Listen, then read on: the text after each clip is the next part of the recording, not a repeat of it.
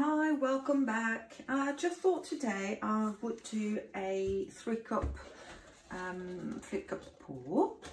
So what I prepared today is quite warm colours. I mean, it's not colours that I usually play with, but I thought I'd give it a go. So I have some white, which is the Montmartre titanium white. I have some burnt umber, which is this one. Let me just show you the colour and the consistency. I have some medium yellow from Montmartre, which is a semi-transparent.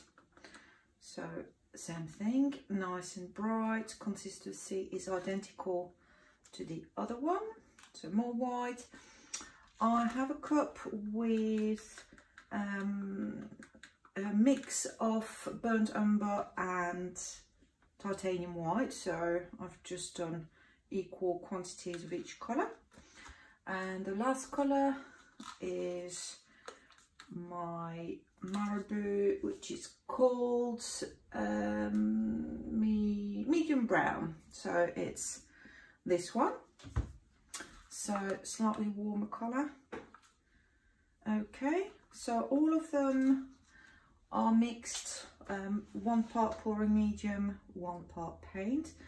So I've actually put 60 grams of paint and 60 grams of pouring medium in each cup, which is 2 ounces. And I will put 3 drops, let's go with 3, of treadmill silicone in each colour apart from the white. So let me just put my 3 drops. This treadmill silicone, I just found it online, and I can't really read the label any longer, but it's 100% silicone, so very handy. So let me stir. While I stir, I'm just going to let you know about my pouring medium. So I have a PVA glue water mix, 70% PVA glue, and I didn't put any in that one, and 30% water. So, and as I said earlier on, I'm just doing a 1-to-1 against my paint. So obviously you need to work out, depending on the brand of paint that you use, but mine's quite thick and creamy, so I can do a 1-to-1. For thinner paints, I would guess you will need to increase your ratio of paint to 1/2/2 parts of paint to 1 part pouring medium. So I've already put my colours in the order I want to layer them in. So 3 cups, and I wanted a dark light kind of thing. I know that the yellow is a semi-transparent. I believe the burnt amber is semi-transparent as well. This one, the Marabout, is a semi-transparent. I've added some white to this one, so that'd be opaque, opaque and opaque. So I didn't manage to do my opaque, semi-transparent, opaque, semi-transparent mix, but at least I've got the colours there. So let's see what pops up. So let me just start layering. If you don't want to watch me layering the cups, by all means fast forward. So I'm going to try, I think I'll just do 2 layers in each cup, so I need to put quite a bit. So that'd be roughly, if I've got 60 mils and 60 mils, that'd be about 20 mils in each for each layer. So I'm just the yellow might be a bit bright, I don't know, we'll see. I've never used these colours together, so I do have to think. Sorry about the noise, I think the neighbours are having some quite a lot of work done to the house, so you might hear some banging, drilling, loads of noises, but hopefully it won't cut the voice. So now the mixed burnt umber and white. Let's have a look. So as I say, it's not my usual colours, but you do have to challenge yourself at times, and they might turn out really nice together. I think they would work quite nicely, sorry, together. So let me just go back to my white. So that would be my second layer. So I should have just enough to, that's it. Finish my cup. And just scoop the bottom bit. Okay, so I prepared quite a lot of paint for the flip cups. Because of that technique, if you want to get some cells, you need quite a lot of paint. The silicone will come through the different layers, bringing the semi-transparent, transparent colours with it, which gives you the multicoloured rings on your cells. So that's how it works. And obviously, to bring the silicone up to the surface, you need some heat. So I'll use both a torch and a heat gun. I think the torch is actually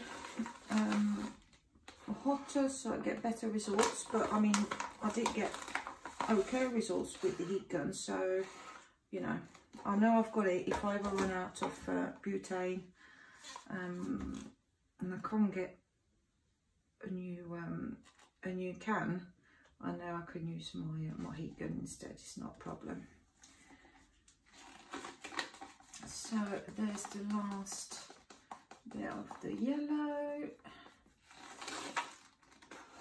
Yeah, the only other yellow I had in the Mont Martre is actually the lemon yellow, but it's really, really bright, but it works absolutely lovely with blues. I mean, I've done loads of pours, and with blues and turquoises, it makes absolutely amazing cells. So this one is definitely warmer. I think you might be able to blend a bit better with other colours, so I've got to try to use it with different colour combinations. But let's see, I will show you in due course. Okay, so that's the last bit of my white gun. So there's the leftover. So I've got plenty of paint there, so I'll be able to cover my canvas. So it's only a small canvas. It's a 30 by 40, which is 12 by 16 inches. So when I experiment and try new colours or new techniques, I will only use a small canvas. Once I'm happy and confident and I know what I'm doing kind of thing, I will do much larger canvases. Okay, and the last colour, which is the Marabout medium brown. It gave me really nice results as well, this one, with blue and gold colours in straight pours. So I know it looks a bit yucky, but it goes really, really well with all the colours. It seems to blend really, really nicely. So I'm quite happy with this one. Okay, so there we go. So I've already put my silicone paint. I do not put any silicone at the bottom of my cups because I find that it gives me too much lacing, so that's not what I'm going for. So let's flip this. But good tip for you, if you do want some lacing effects, by all means spray some WD-40, because that's what I've got, at the bottom of your cup. Quickly wipe it with some tissue paper or kitchen roll, and it will release the paint quicker, but you will get additional lacing. So let's give it a minute to fall on the side. So let me just move the paint out of the way. There's my silicone. Let's move this. Let's do some tidying it. Right, okay, so I've got my torch. I've got my piece of cardboard to catch the corners in case I haven't got enough paint on the surface. I don't want to lose too much. So it sounds a bit more hollow. I think we'll be ready to flip. So there we go, let's flip and drag. So you've got to find the right speed so you can cover the entire area. So that's it, not too bad. I think I'll definitely have enough. So let's sort out the corners and the edges of the canvas in a bit. Let's just, so quite a few cells popping up, so that's good. Yeah, I've got plenty of paint. So let's just sort out the edges. So never ever go in the middle, just do your edges, because you know that's going to be basically taken away from the canvas when you tilt. So just helps you cover and helps with the flow, but do not put, so I've got a bit left on this side, so let me just do that. So you will get some sort of stripes on the bottom of your cup, so if you start putting it in the middle you will get big stripes there. So maybe that's what you want. If that's what you want and you want to give it a go, by all means go for it, but I don't think personally I don't think they're sightful. So okay, so let's move the cups out of the way. 1, 2, 3. Okay, so I've got what good coverage. I have a few large cells coming up, probably clustered there. Maybe I didn't stir my my silicone well enough, but so let me just move the paper towel away. So we are going to start tilting from left to right, take the canvas on the boat, and let's see what comes up, and then we'll torch. So I think that's some sort of pardon me, some sort of caterpillar worm thing there, so let's just see. I've got plenty of paint, so I'm happy. I can definitely play with the composition. So let me just bring my corner, my cobalt, sorry, on my corner, so I don't lose too much at this stage. That's it. Right, let's do the other side. So obviously go around your canvas. Let me just lift it. So same thing. Let's try to bring it to that corner and bring it back. That's it. Okay. Got a few bubbles. I mean, I've only just done a new batch of pouring medium, so that's why all the air bubbles are coming from. But nothing major that we can handle. Okay, so let me, I'll do a quick torch just to see what's underneath and see what areas I can play with, because I've got plenty of paint, so I can really, definitely work on the composition there. So let's torch, nice and high, very reactive, so stay really high. If you get too close, you're going to get loads of cells. Maybe that's what you want. But having some negative space in the background is always nice. So that is just down to personal taste. There's no right or wrong in this technique, you know. So I've got a few things happening. That's good. I've got plenty of paint that I can stretch to make my cells bigger.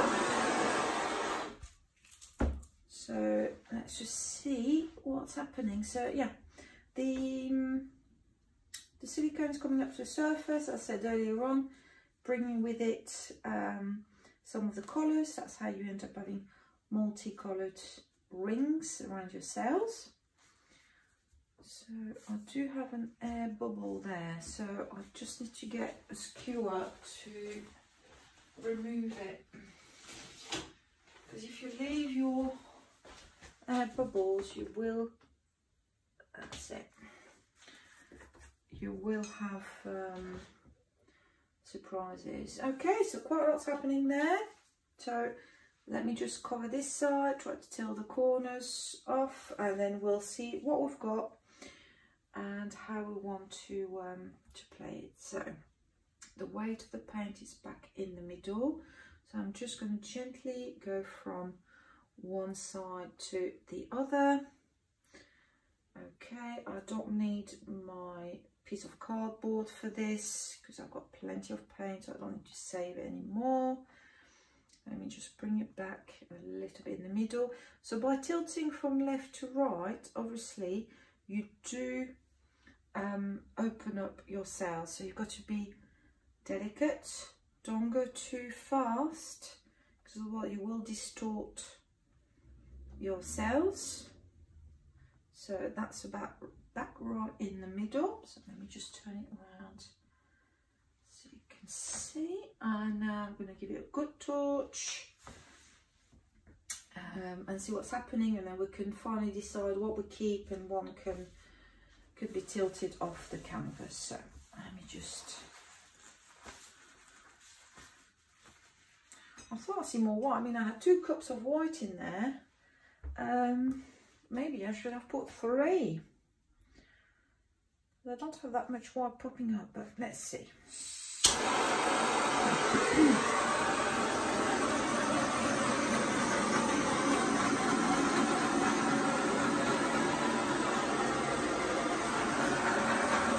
What is happening now? I've taken quite a bit of paint out of the canvas, from the canvas. So a few things happening, so that's good.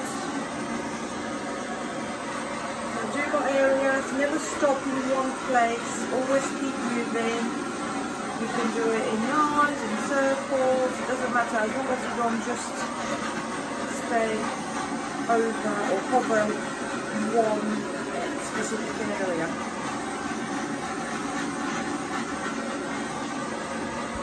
A lot of things happening, quite a few cells coming up still.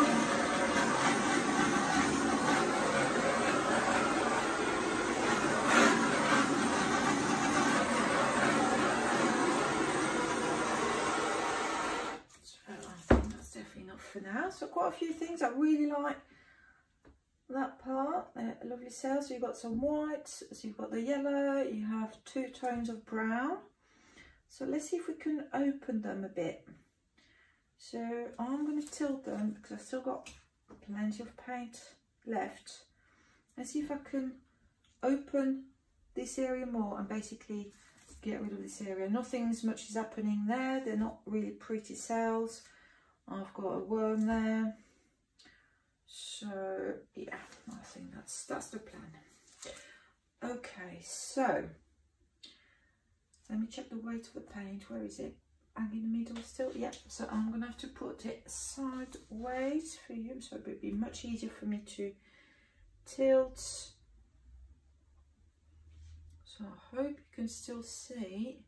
So still look on the top half. I mean, you are looking at the bottom of your canvas in a way, I mean the where you're tipping, but do try to keep an eye on the top half as well, because obviously it is stretching on the top and you don't want to really overstretch cells there. So I know you're focusing on where you're going, but look where you are coming from as well. So let me just put it back down. So that's opened quite a lot, the center parts that I really liked. So that's fine. I can still get rid of some of the paint, but I don't want to over stretch. I think I still need to go down this way so I can get rid of these 2 corners maybe. I do like this part, I do like this part. I'm not keen on that, but obviously you're never 100% happy with your stuff. So let me see where the weight is. Okay, it's about there. Now, it's difficult to see obviously on the video where the weight of the paint is, but when you do it yourself, you can tell where it is. So let me see if I can tilt it this way a little bit and bring it back. So I'll just open slightly this area. Whoops, I'm sliding. Because obviously my fingers are covered in paint, I do have some just masking tape under my canvas so I can hold it and it doesn't basically make the canvas all dirty. So that's a good tip as well. I'll show you next time how to prepare my canvases. So let's open these, let's bring it back.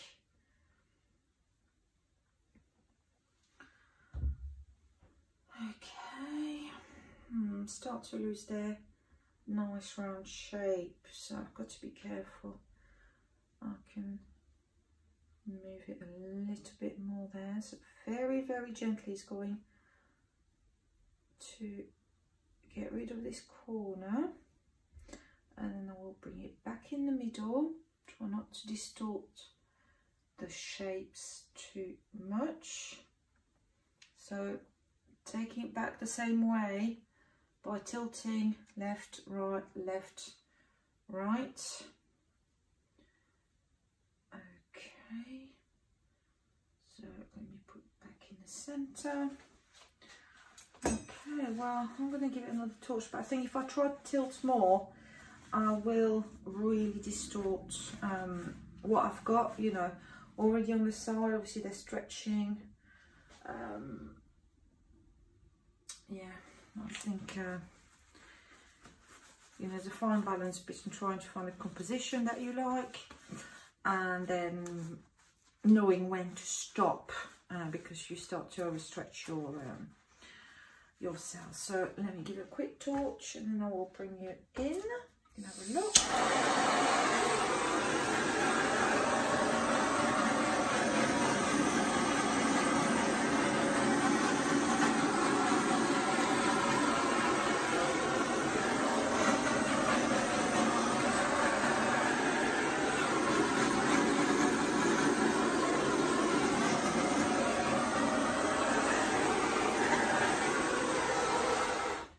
Quite close, but I just wanted to fill that negative space there, so I've got small cells popping up, so that's good. I've got to stop, otherwise it's just going to be very messy and they might get distorted. So let me just remove my gloves and I will show you a bit closer how the multicolored cells or what they look like. So let me just quickly remove you from that tripod. So on the ones that I literally just torched, you do have really nice rings of 3 colours. These have got pretty colours as well. Let's have a look down there. So yeah, mainly 3 colours as well there. So that's the original ones, the ones that I really liked. They have been stretched and opened up. And the one from the top half, it's a nice colour there. I do like that mix. So overall, let me just turn it the other way so you can see a bit better. Yeah, not bad. It worked okay. The colours reacted well together. So yeah, I think I will try to use these colours with other ones and see how they react. Right, thank you for watching. And I'll see you soon. Take care. Bye.